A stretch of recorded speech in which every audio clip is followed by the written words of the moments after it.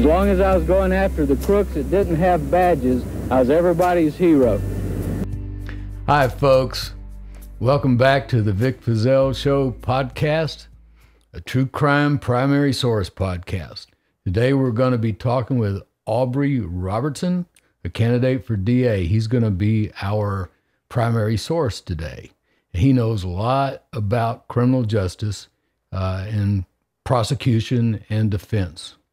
Before we get started with Aubrey, I want to tell you that we have another Waco book. It's actually signed by David Thibodeau. David was in town a couple weeks ago and was kind enough to sign another book for us. So, log in. Leave us a review. Send me an email telling me you left a review. And if you're the first one, we'll send you this book. Absolutely free. We even pay for the postage. We're not like a lot of these podcasts and other places that tell you we're going to give it to you free and then charge you $20 in shipping. We don't do that. We're straight up front and honest about it. We'll send it to you for free because we want you to have it. We believe in what we're doing on this show and the message that we put out. So we have an extra book. Subscribe and send an email, info@vicfizell.com. Thank you. All right. Welcome, Aubrey. Thank you so much for having me back. I appreciate that. I've gotten great response to the last times you've been on the show. I really have. I have too. It's all been positive responses. I mean, of course, my mom loves it, so that helps. She's very positive about it. So. Good.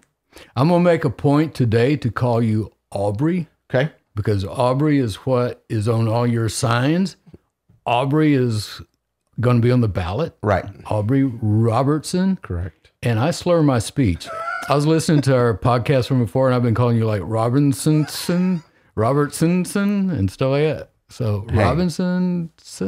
I've been called, far worse. So I'll take it. I'll take it. I don't want them voting for the wrong person. So it's Aubrey Robertson. He's running for district attorney of McLennan County. Right.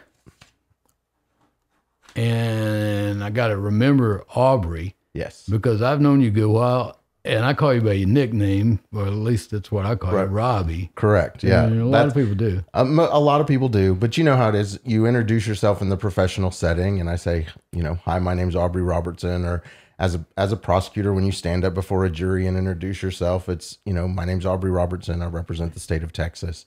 And so when deciding to run for DA, there was a lot of question. Were you going to be Aubrey or Robbie on the ballot? And I decided on Aubrey because that is how I introduce myself professionally. But by all means, you can call me Robbie. If you see me on the street, you can call me Robbie. But yes, Aubrey Robertson for DA on the ballot. I understand, and I wish I'd have paid a little more attention to that with my own name, because my name's really not Vic. That's my nickname. My name is Victor. Right. And I went by Vic so much in filling out forms and everything that some of my professional licenses have Vic instead of Victor. Oh, wow. A lot of my stuff has Vic on it, so it's sort of just an assumed name for me. Right. So I get it. No, it's hey, it is what it is. But yes, on the ballot, it'll be Aubrey. So Aubrey Robertson. Thank you. Well, I woke up to a newspaper article. Front page, top of the fold, Waco Tribune Herald. Yeah. It was some good reporting, better than I've read from those guys in a while on local news. Yeah. And we'll give a shout out to the reporter. His name is Chris De Los Santos. I thought he did a really good job. He called me the other day. It was a phone interview. And, I've kind of shared this story with you a little bit, but it's been like pulling teeth to get, the local media to really cover this race.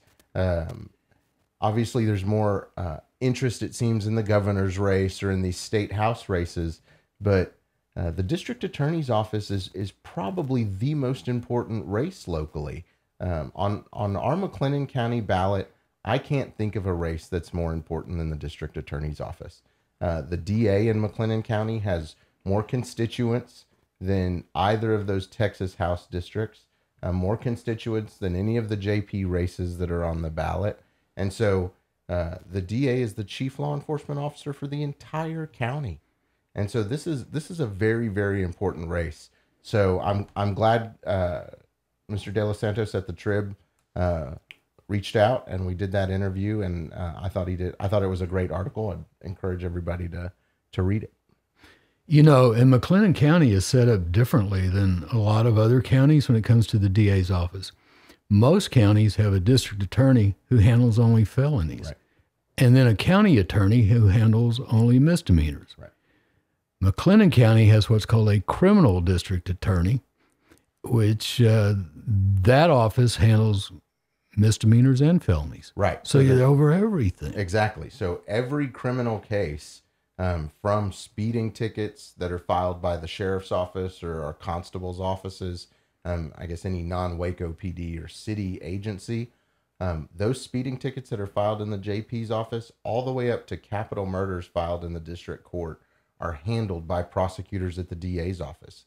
So when you go to jury duty at a JP's office, or if you have to go and pay a ticket at a JP's office, it's a McLennan County District Attorney, Assistant DA, that is the prosecutor on those cases. You know, and I've been DA in this county, and I had no idea about the traffic tickets because the whole time I was DA, no sheriff's deputy ever wrote a traffic ticket. Oh, yeah. They're busy doing other stuff, and the highway patrol's out there for the traffic. Correct. But I guess they see somebody that really ticks them off, they can give them a ticket. So be careful out there, folks. It doesn't matter what kind of badge is on the side of their car, they can get you. So slow down. Be respectful to your fellow motorist out there. Don't try to get an unfair advantage running that yellow light, or sometime lately even that red light. I know, and that sounds odd because that, giving people that advice hurts our business model as personal injury lawyers. But it's it's absolutely true. Please follow traffic laws. Yeah, because we want our clients to be in the right. Correct. We only represent people that it wasn't their fault. Right. On our civil cases. Correct. On our criminal cases, some of those guys, it's their own fault, and we'll represent them anyway. We're all the product of the choices we make in our life. Yes, we are. And Yeah. So what did you think about that article? I really, like I said, I thought the reporter did a great job. He was pretty thorough. I'm sad that it's, we're in the middle of early voting now, and that's, the first time that the Trib has chosen to cover the race since the primary. Now, I mean, you'll remember there was a lot of coverage for the primary for the DA's race between Barry and Josh, and that was a very very heated race. Something is watched very closely here in McLennan County. But then it's after Josh won the primary, it just, all the coverage kind of just went away. Yeah, some of the media just thought the primary, and it was over. Right. Because how often does a Democrat win in this county anymore? Correct. Now, back in the 80s, if you're a Republican, you were not going to win. Right. You just weren't. Not in this county. No, we had a strong union back then. General Tire was here. A lot of Democratic influence. And it just wasn't going to happen. But now it's so stacked. But on your race, I'm seeing some potential here. I'm seeing a possibility of a big win for you. Well, and I think what I've said over and over again, and I know you've agreed with it, is there's no reason this office should be political anyway. So it shouldn't matter if you're a Democrat or a Republican. It should be about who's the right person for the job. And so I've had, since early voting started, I've had a number of people reach out to me and say, you're the first Democrat I've ever voted for. And so I feel that as well, that momentum that you're talking about, absolutely. But I still want to push the message about experience. This is a job, a very complicated, important job. And as a former assistant district attorney, it's not something that we just want to leave up to somebody with not enough experience. And I feel like that's the road we've been going down lately. And it's not any comment on my opponent other than to say he's never been a prosecutor. Right. Yeah. Josh is a nice guy. Really nice I like guy. Josh. He actually looks more like a Democrat than you do. But he doesn't have the experience, and you do have the experience. Yeah. There's something else, too. And if for Josh to be a Republican in this county, he has to go to all those Republican meetings. He's got to meet all those Trump people in the MAGA hats, and he has to be careful what he says. Right. And he's going to have to toe the line for those who got him elected. He's been endorsed by most of the law enforcement agencies, although you've had a lot of law enforcement people voting for you and calling and telling you. Correct. And you know, those endorsements were during the primaries. I don't think any law enforcement agency has come out in the general election and made an endorsement. If I'm wrong, I'm sure I'll be corrected somewhere. But to my knowledge, all the endorsements he received were in the primary. In the primary, yeah. Against Barry. But yeah, like you said, I've had a number of my law enforcement friends reach out to me and say that they're voting for me. And again, what they're looking at is experience. Yeah. They know that I've been in the courtroom, that I've represented the state of Texas before. They know when I've handled complicated cases that they've worked out well. And so I think I have a good bit of support among the law enforcement community here. Like I said, I like Josh. I think he's a good, solid person. But even if you weren't running, I couldn't vote for Josh because the way he's had to snuggle up to the far right faction of the Republican Party. Yeah.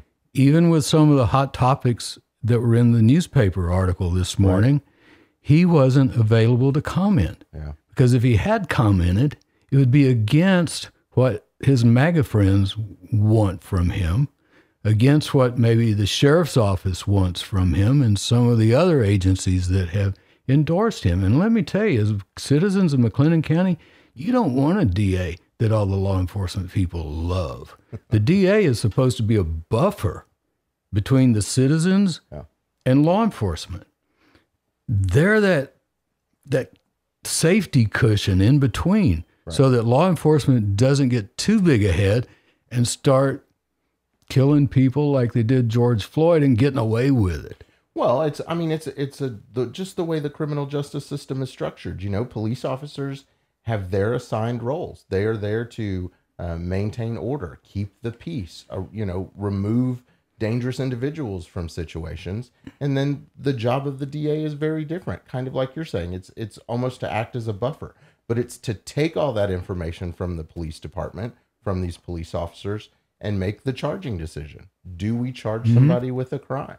And so I think it's important to realize that, and I know you do, that both of those communities, the law enforcement community and the legal community, have very, very distinct but important roles to play in the system. That's true. And so do our citizens. Right. And our citizens don't want to be beaten in the head, and they don't want to be arrested for crimes they haven't committed, and they don't want their cars searched willy-nilly and their bodies searched willy-nilly without probable cause.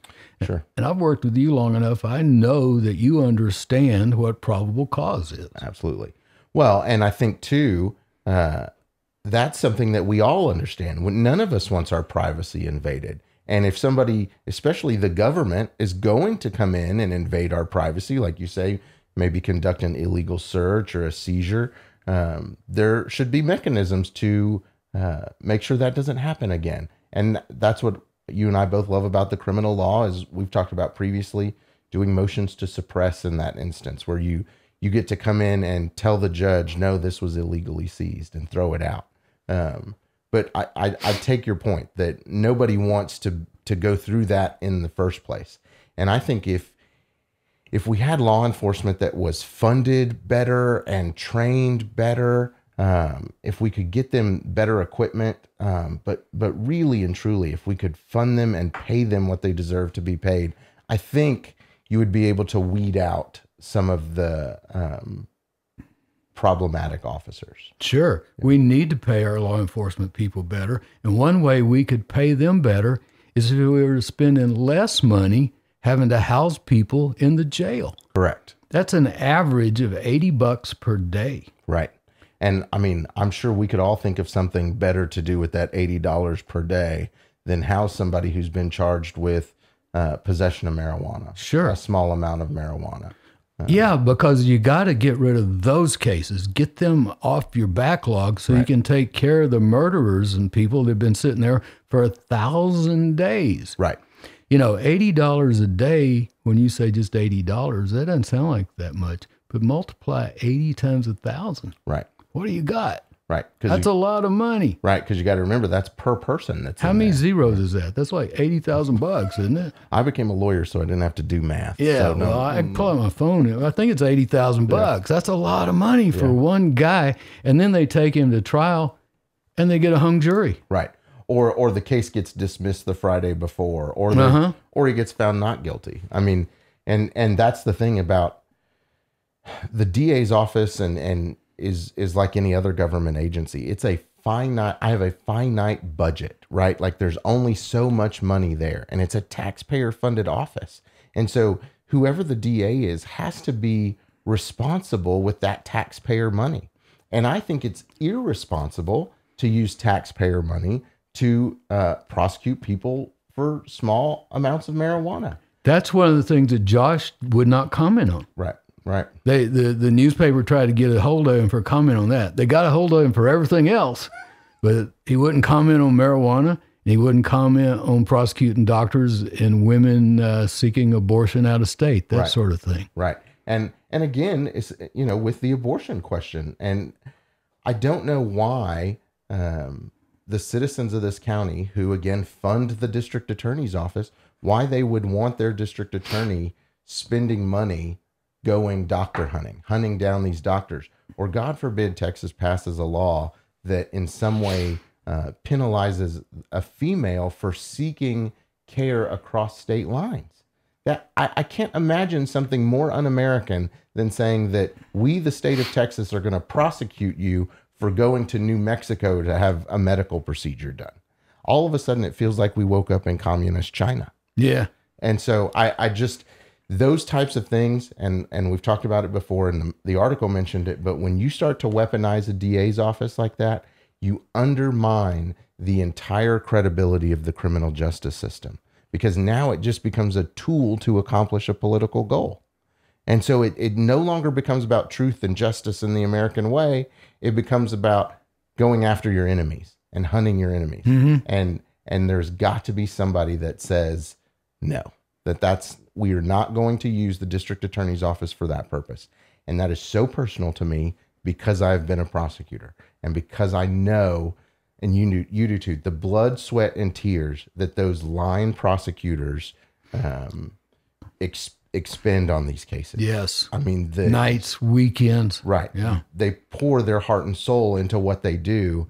And I mean, they're amazing people. So that office, this district attorney's office, but being a prosecutor in general is very personal to me. And so I think somebody who's been a prosecutor should be the DA. Mm-hmm. I do too. And that's why I couldn't vote for Josh. It's the lack of experience and that he has snuggled up to that far right extreme group. Yeah. And that concerns me. It really does. I hope if he's elected, he won't follow through on some of that stuff, you know? Right. But in politics, they say you dance with who brung you. Right. And, you know, that goes back to, again, like we've talked about, you know, why I haven't taken contributions from criminal defense attorneys. I know. And I have tried to give you money. I've even tried to sneaky ways give you money. Right. You just wouldn't do it. Every other day. Yeah. Yeah. No, but I mean that it's for that very reason that, you know, that office should try and rise above all appearances of impropriety. And when you have people donating large amounts of money or endorsing you, they're going to expect something in return. And that's just the real world. Most time it is a real world, but I got to tell you, I give a lot of money out in political contributions, and I really don't expect anything in return. I just would like for them to know my name. That's all. And say hi to me when we pass, that's about it. Right. But I'm not going to ask them to make a decision they wouldn't ordinarily make anyway. Right. I just wouldn't. Well, and I'm not even saying that there's a bunch of lawyers in town that would. But the thing is it's the appearance. The appearance. Right? It's if they know that my campaign is bankrolled by a bunch of criminal defense lawyers, or pick your group of people, there's always going to be this idea that you owe something to them. Yeah. And folks, this is how serious he is about this. When I said a while ago I tried to find a sneaky way to get him some money because he wouldn't take it from criminal defense lawyers, even though I don't do much criminal defense work anymore. Right. Hardly any. 2 or 3 cases right now for me. You've got several.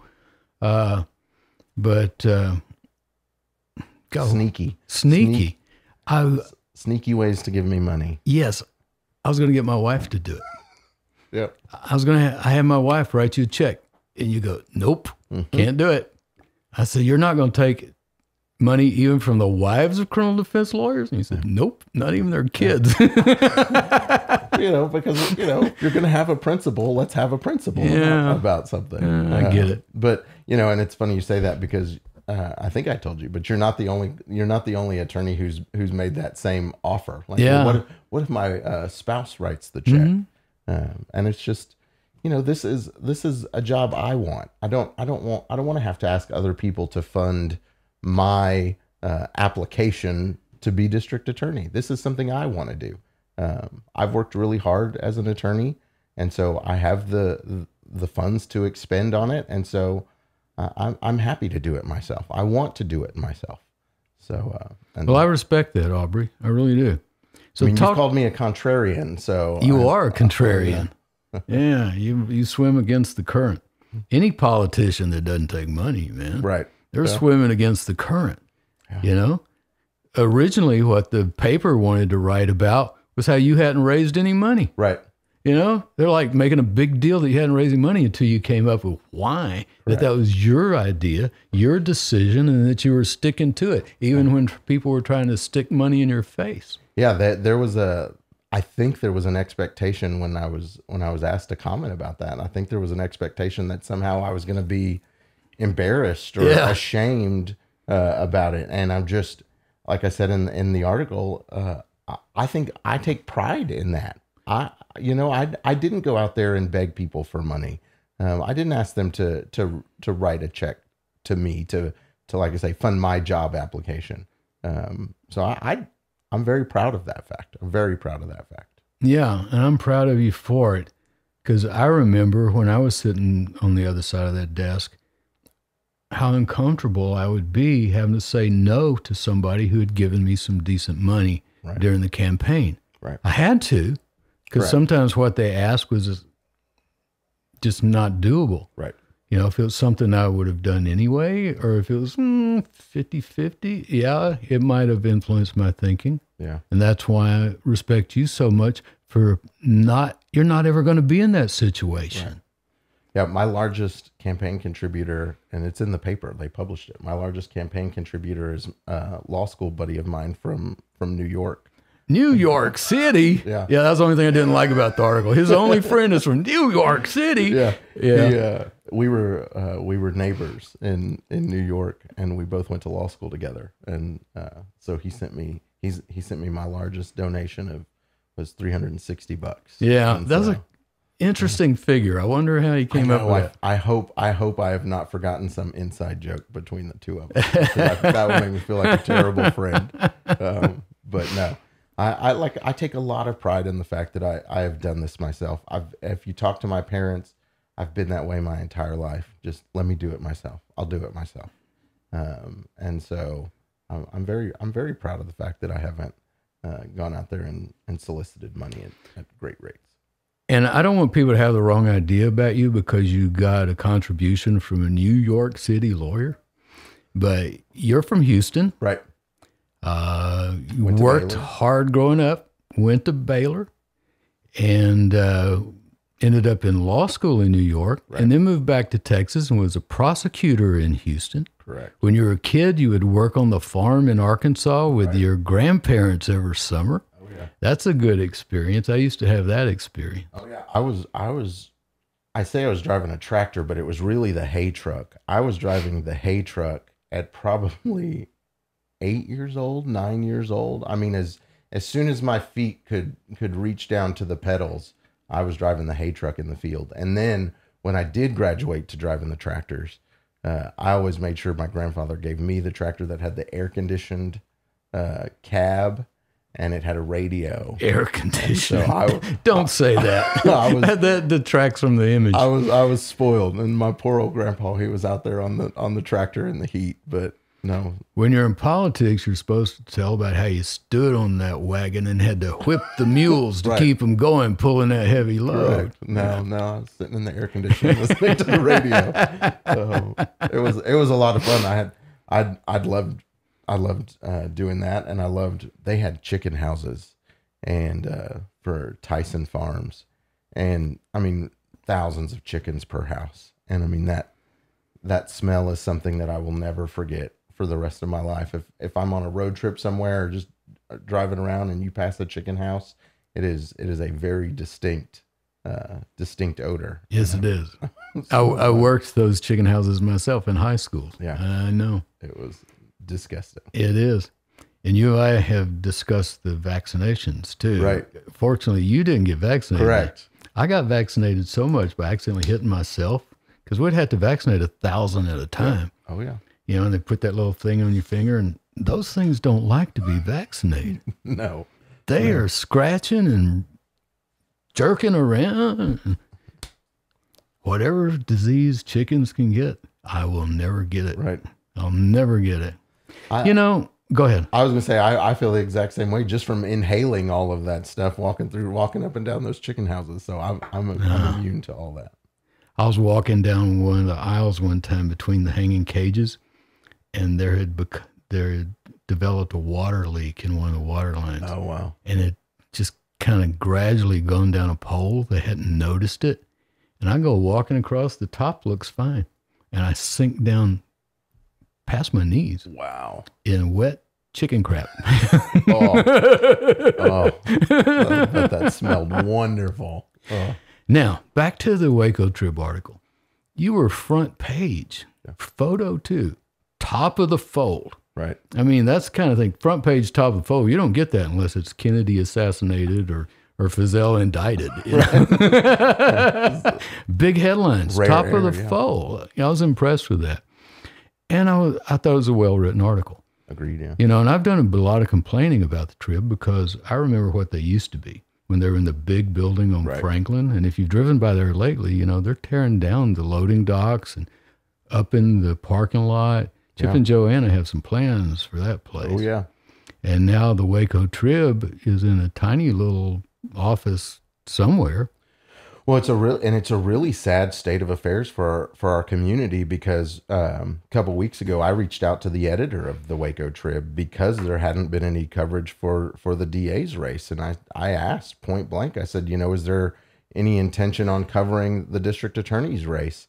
And we had some emails back and forth, but it came down to him telling me, you know, look, I don't have the staff, the manpower, or the bandwidth. He said, and he told me he's responsible for 2 newspapers. And so it is, you know, it's a real shame for a community of this size and a community this diverse for the state of our paper to be. It really is. In the 80s, we had a strong paper here, a paper. It was before all this internet stuff. And they had reporters out everywhere. Oh, yeah. You couldn't sneeze at the courthouse without them knowing it and writing a story about it. Right. They were just snooping around everywhere. You can't find them anymore. Yeah. You know, it's hard to get a story written. They've got most of their news coming in over the internet that they just cut and paste into the paper, and they'll have room for 2 or 3 little stories. Right. I miss the old days. I miss the accountability because the journalists used to make the politicians at the courthouse accountable to the public. Right, because who's asking the hard questions now? If it's not the reporters, if there's no reporter standing there holding your local officials accountable, who's doing that? Really? And if there's nobody doing that, what are our local officials going to be able to get away with? Right. And you see a lot on social media. Right. But that's doesn't have journalistic integrity. Correct. Yeah. You know, you don't know if what you're reading on social media is true or not. Most time it's not. Right. I think you have to default to it not being true. Yeah. I really, really miss having a good, strong local paper. Yeah, I agree. And if there was some way that anything I could do to help support it, I would. Yeah. I really would. And we had another good paper here, which was a Spanish language paper run by a good friend of mine. El Tiempo was the name of that paper. Ernesto Fraga. I'd known Ernesto for a long time, ever since he was a brown beret back in the 70s. Oh, wow. Yeah. But he became quite a good journalist and started that newspaper. But then Ernesto had a stroke, and it debilitated him. I need to reach out to him. I hadn't reached out to him in a few months. But I loved him. I think recently too there was a story, I want to say it was down in maybe McGregor, where they lost a paper, their paper had to close too. And I just, if nobody's out there asking people the tough questions, that's not good. Yeah. I don't think that the Waco Citizen is around anymore either, is it? That was a little twice a week newspaper back in the 80s. It had been around for decades. And the Waco Trib today kind of reminds me of what the Citizen was back then. Just not much in there. Right, not a lot of original reporting. Yeah. Cut and paste. Yeah. So even though it's just a vapor of what it used to be, I really hope that it can come back and come back strong. They did. I agree with you. The article they wrote that came out in this morning's Trib was, I think, really well done. I think, like I said, I'm sad it had to come out in the middle of early voting, or once voting had already started. But I'm just glad somebody's paying attention. Tell us what you said about marijuana. I said that I think it should be legalized. I do not have any interest as an elected district attorney prosecuting misdemeanor marijuana cases. It's very difficult now anyway, because since the hemp law, you have to have the lab results. Right. And the lab results are expensive. Most time they're not going to be they're not going to be tested anyway. Right. So it's almost impossible to do it anyway. And now we have President Biden saying, let's look at these where it is on the schedule. Correct. Let's change its number on the schedule. Well, and issuing pardons. Pardons. And so I just don't think, again, going back to being, conservative with taxpayer money. It's a finite budget that the DA's office has. I would much rather spend that money prosecuting domestic violence cases. Yeah. Or, prosecuting or making sure the victims of murder victims get their day in court sooner rather than later. I mean, there's just so much more you could do there. Mm-hmm. See, I've been on the legal committee for the National Organization for the Reform of Marijuana Laws for a couple decades now, normal. Simply because I knew that this is a crime that's never really hurt anybody. Right. Now, we have some of our elected officials standing up, speaking to groups and saying, marijuana is a gateway drug. It'll take you to heroin. That's bullshit, people. Right. That's bullshit. That does not happen. Now, somebody smoking marijuana might go on to other drugs, just like somebody drinking a Budweiser might go on to other drugs. Maybe if you're smoking weed, you have a better chance because you're having to go into the criminal element to buy it. If it were legal, you could go to the mall and buy it, and you wouldn't be around somebody saying, hey, if you like that, you might like this, you know? And then we had some moron stand up at a political meeting just recently and say that, in his opinion, all these school shootings were because of marijuana. Right. And this is unbelievable in my mind. It's just stupid. This idea, and we'll say who it was. It was, I was at a candidate forum for the Hispanic Leaders Network here in town. And Doc Anderson stood up and said that after I had stood up and said that I think marijuana should be legal, Doc Anderson stood up and said that all these school shootings, all these kids that are going in and shooting up schools, they all smoked marijuana. It's marijuana psychosis, he said. And that's what's causing the school shootings now. is the marijuana psychosis. And in that same form is when the guy stands up, his name is D.L. Wilson. He's running against Patricia Miller for precinct 2 commissioner. He's the one that stands up and says it's a gateway drug. Like all of a sudden, the years and years of research that have been done disappeared, and all of a sudden it's the 80s again, and Nancy Reagan saying just say no, and D.L. Wilson saying it's a gateway drug. The only thing it's a gateway to is the school to prison pipeline that has been set up by over-policing and the private prison system. That's what it's a gateway to. Because once you get that first marijuana conviction and your license is suspended and maybe now you can't get a job, you are behind the 8 ball. And so I cannot imagine people actually want their taxpayer money going to the prosecution of marijuana cases. I can't believe it. Well, all the polls show that it's something like 68% Right. of Americans think it should be legal. Right. It's never killed anybody in the history of the world. Yeah. More people die every year from eating peanuts than from smoking weed. More people die every year from shrimp than from smoking weed, because no one has ever died from smoking weed. Yeah. And when you see other states just raking in the dough, cash, man. I mean, just, and we, again, I say it all the time, we live in a state with no state income tax. So why would we not seek out every source of revenue we can? Why not give some property tax relief? Property tax relief, pay our teachers better, pay our law enforcement better. Right. Pay them better and expect better. Right. We raise the standards for everything. That benefits everybody. It benefits the law enforcement community. It benefits teachers in the education community. It benefits everybody.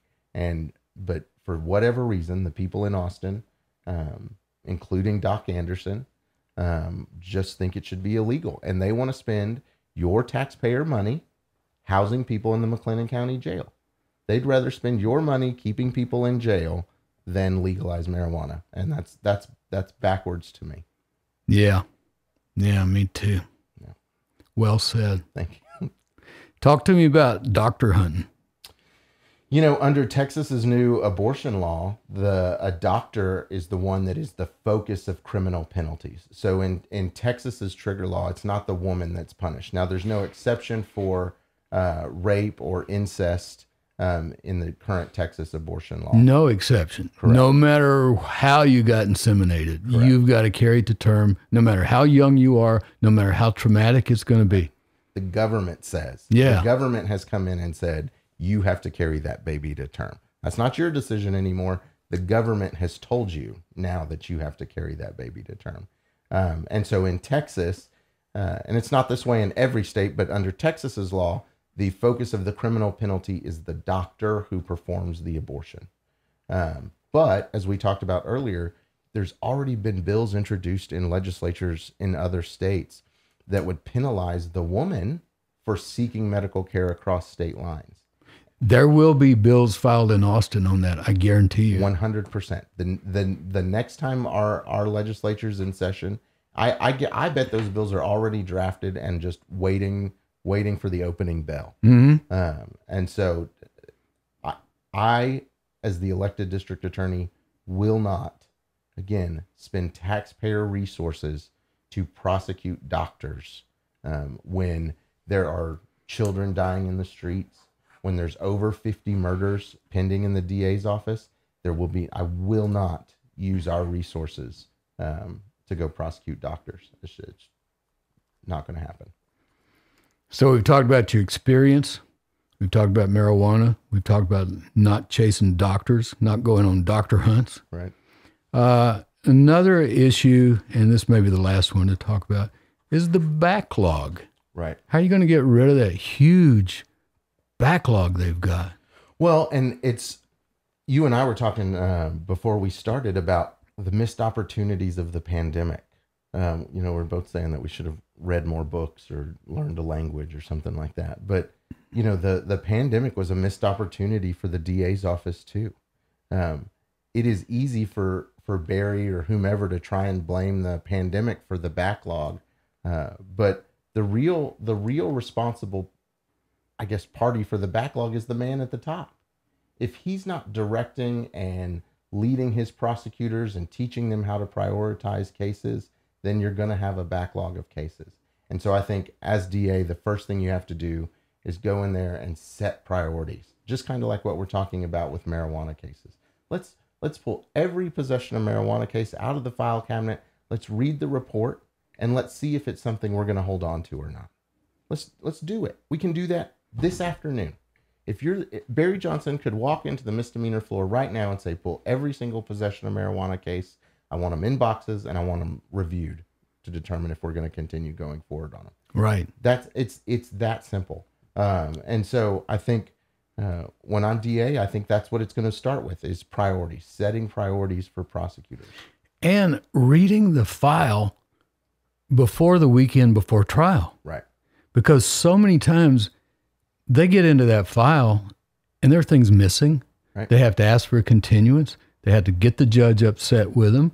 But nobody wants to make a decision to get rid of the bad cases. Right. That's part of my problem with the last 2 or 3 DA's offices here. Yeah. Is that they'll let a bad case linger and linger and linger while they're letting a guy sit in jail waiting for trial, costing the county $80 a day. Right. $80 a day, $80,000 on that one that just had the mistrial on. Yeah. And not only that, but that defense lawyer that's been appointed, and he has to get ready for trial over that weekend only to come and it doesn't go to trial or they dismiss it then. The taxpayer is paying for that too. And that's not $80. Correct. That's a lot more than $80 a day. Oh yeah. Yeah. Yeah. And that's what, there's all these collateral consequences to the backlog. You know, it's exactly what you're saying. It's not just people sitting in jail for 1,000 days, but it's the court-appointed lawyers we've paid to get ready for trial or show up at hearings time and time again. That's all funded by taxpayer dollars. And the backlog of cases increases that expenditure of money. And so you've got to go in there and you tell your prosecutors to go through their files, find the cases that you cannot prove beyond a reasonable doubt. That is your burden as a prosecutor. Yeah. If you read the case and you look at the evidence and you do not believe you can prove the case beyond a reasonable doubt, let it go. Move on down the road. We'll get the next one. Yeah. Frozen meant let it go. Right, let it right. go. But there's prosecutors have, and this is my word, have in a certain way been indoctrinated to only focus on convictions, getting that conviction. And, Which violates rule number 1. right, which is to see that justice is done. Not to convict. Right. Those words are in there. It's a duty of the prosecutor not to convict, Right. but to see that justice is done. Yeah. I believe you'll do that, Yeah. Aubrey. That's the goal. That's the goal. I've enjoyed talking with you. Thank you. Is there Thank anything you I've so forgotten much. to ask? Anything No. you want to add? I like this one because we kind of summed up everything we've talked about. Yeah, we before, did. So it was good. It was great. No, thank you I'm so going to much. go tomorrow with my wife that you would not take money from, which kind of hurt her Right. feelings, but she's going to vote for you anyway. Oh, that's And nice. so we're going to go down tomorrow, and unless Greg Abbott is there with some new rule to stop me from voting, you will get my vote. Thank you very much. Yes, early voting is going on right now. The early voting places in McLennan County, there's 5 of them. This week, they are open till 5 p.m. They're open this weekend. There's hours this weekend when you can go vote. And then next week, which is the last week of early voting, the polls are open until 7 p.m. So there's plenty of opportunity to vote. Go vote, please. And take every piece of ID you got. Right. You never know what they're going to ask for. Don't wear any political memorabilia No. or anything like that. Nothing.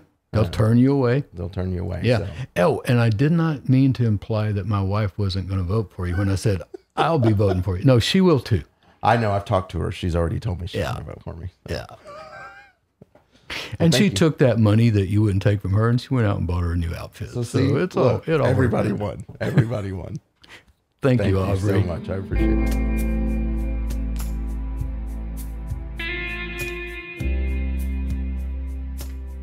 Hi, I'm Vic Fazell. During these trying times, you might want to just stay home. And at the law offices of Vic Fazell, we understand. That's why we're set up to handle your personal injury claim without you even having to come in. just give us a call and we'll take it from there. We can send any paperwork straight to your smartphone or computer. Don't delay, because if we don't put money in your pocket, you don't owe us anything. I'm Vic Fazell.